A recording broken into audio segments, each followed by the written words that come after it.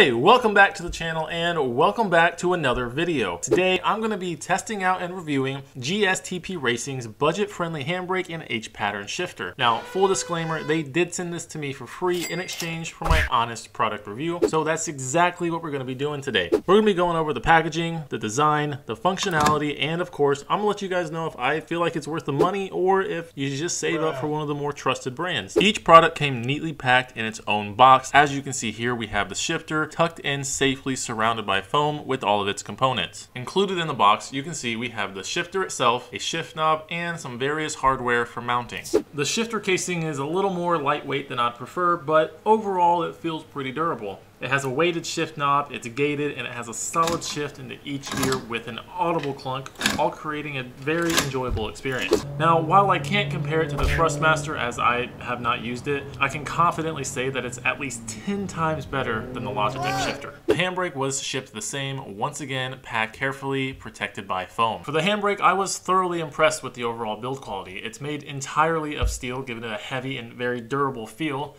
and it's also completely adjustable. It features a progressive activating switch, meaning that the further you pull the lever, the more the brakes lock up, similar to a real handbrake. That said, I do wish the spring strength was a little bit stronger and that the foam handle was maybe a different material, as it will likely wear down fast.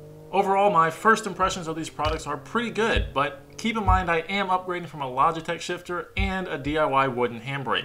They both perform as expected and have a good feel to them, and honestly, I think for the price you're getting a pretty good value. Now, will they hold up to the abuse?